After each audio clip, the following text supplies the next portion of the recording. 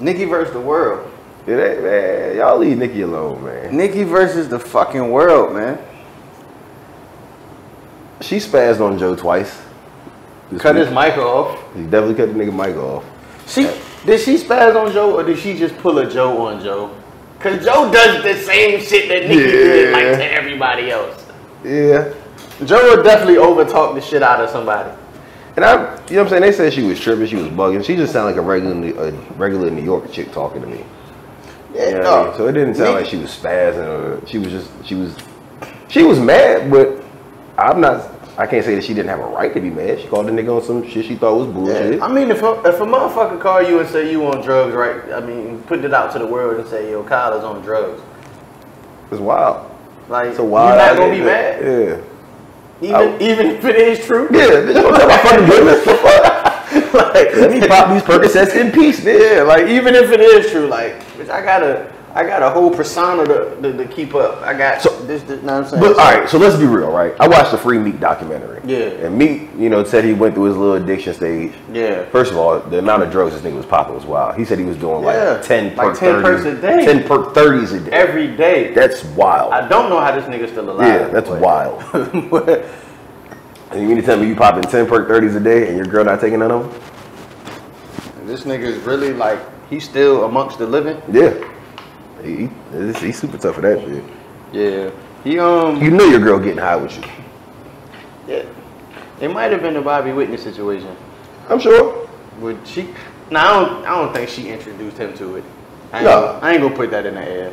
Nah. But no, I mean but Nicki says in her music that she pops pills. Yeah. She has a song called Pills and Potion.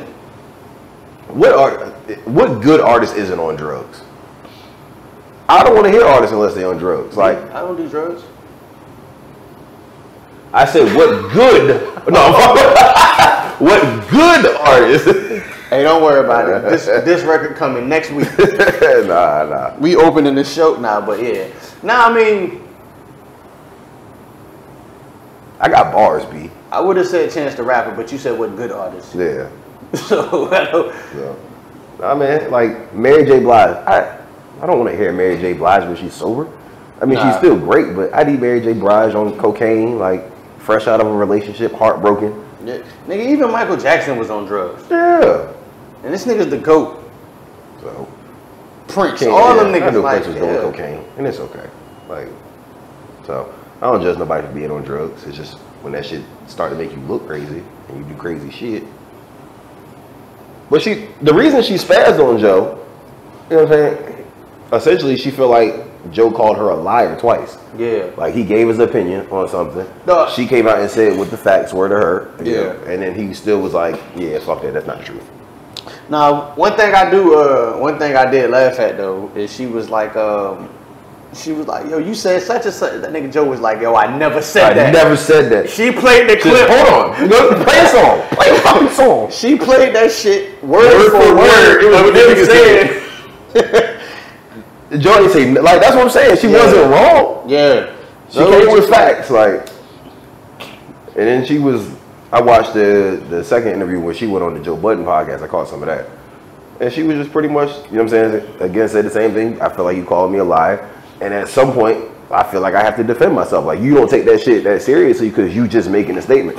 She's like, but that shit is directed toward me, so I have a right to feel some type of way, and I have a right to defend myself. No, and then you gotta think, this nigga Joe is so used to just saying shit and being like in a negative light that he don't know how to. Okay, he really don't give a fuck. And even cause I was, we watching a little bit of his podcast, and he was trying to tell her like, I don't give a fuck, but.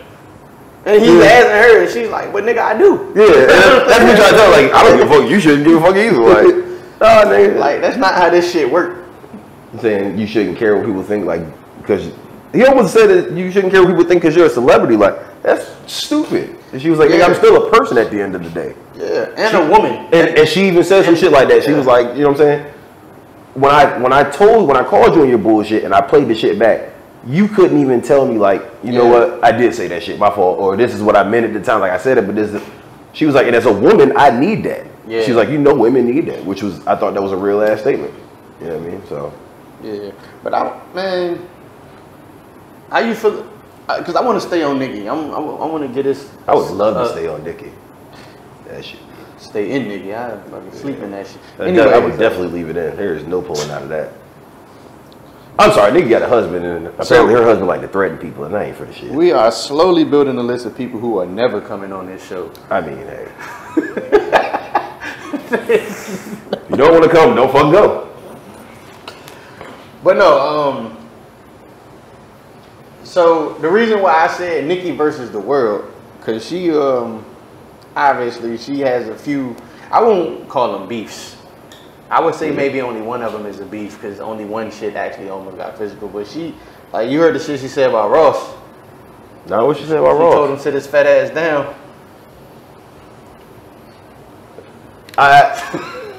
I mean, Ross also said in the verse, I told Meek I wouldn't trust Nicki. Yeah, but that's when she was like, yo, so you gonna wait 2 years to, but I'm trying to figure out why she's just now addressing it, because that's. But she got to realize Ross also cleared it up, because I saw his Breakfast Club interview. Yeah, and he was like, it wasn't, you know what I'm saying? It wasn't that I ain't trusted the whole time, but when that shit popped off between him and Drake, yeah, like y'all, this is she in between your best friend, best friend, and your nigga, like, yeah, so and they beefing, so like, what the fuck, like, cause I know a nigga, me personally, like, nigga, you my girl, I don't fuck with this nigga, you don't fuck with this nigga either. Like, that's it. Like, ain't no fucking and if you still fucking with this nigga, I like that shit iffy. So you made your choice. So I understand Ross being his man, like fuck is iffy. If you still fucking with this nigga, I don't know you've made your choice. So now, I mean, in regular people life, it's a little different for them because they on a record label together and shit. Yeah. But and then again, people say that shit be lying. They be right back with their girl like, baby, I told you to stay away from this nigga. You just not me. I'm just niggas in general, not me. I tell you to stay away from somebody. You gotta stay the fuck away. Yeah. So I mean, it's just like, and then of course the whole Trina, Megan Thee Stallion, all that shit. It's just like everything is spiraling at one fucking time. Like, and the crazy shit is, yo, I don't think Nicki wrong in none of these situations. Like Trina's can't with mad because she ain't push her album like that. I did a verse on the album. I don't have to promote your album like that. Like, I've never promoted any other one of your fucking albums. I did my job. I gave you the verse. The verse was, I don't know if the verse was fire, but you know what I'm saying? I gave you the verse. You put the shit on the album. You push your album. That's what you're marketing people for. That's what you're record label for. If I happen to say something about it, cool. But it's because they know what Nicki's platform is. Yeah. Not saying that Trina don't have one, because know what I'm saying? Trina's Trina. But it's definitely Nicki's definitely a lot better. Yeah, but Nicki got motherfucking overseas. She got white America. Like, Nicki has, she has the platform that a lot of motherfuckers wish they had. You know what I'm saying? So, I really think people paint her out to be a bad guy, or she not. Nah, man. Or maybe I just like to play devil's advocate now. Is, you know, I understand why motherfuckers do shit. I love you, Nicki. For facts. Kyle's a barb though, so he's definitely going. This nigga just called me Maul. That's terrible. Don't put me in that category. I'm definitely not a barb. You're not a barb, bro?